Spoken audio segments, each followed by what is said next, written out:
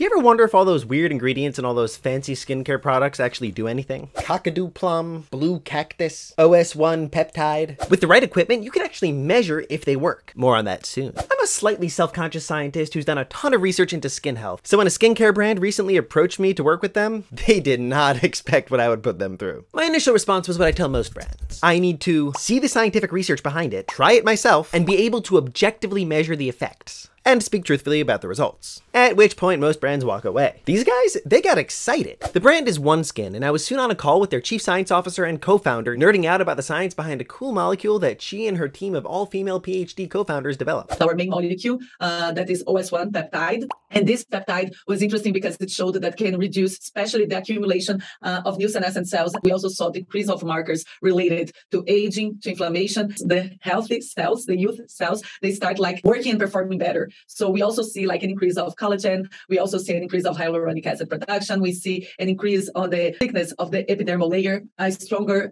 skin barrier. Basically, it stops skin cells from going bad and hanging around to gunk up the works, as more and more do with age or sun exposure. So it sort of reduces biological skin age. But that was shown in skin cells in a lab. What about human data? They did a 12-week clinical trial. It was split phase. Half of the phase was using the formulation with the peptide, and the other half was without. On the half with the peptide, almost everyone showed less wrinkles, improved elasticity, greater smoothness, etc. Which is great. But now for the most important part. Will it work for me? And can I measure it? I went and got a high-tech skin health scan, and the results were a little bit scary. In the visible spectrum, my skin looks okay, but the UV light shows a different story. Apparently, I've got a lot of spotting from past UV exposure, and I need to work on my pores. But thankfully, helps the DNA repair on the cells and avoid them to become senescent cells. So here's what's gonna happen. I'll be using OneSkin for the next 6 months, taking regular hydration measurements with this doohickey, and doing another full scan in the middle and the end. I'll report back to you guys, but if you trust the clinical trial results and want to join my experiment, I've got a discount code here for you.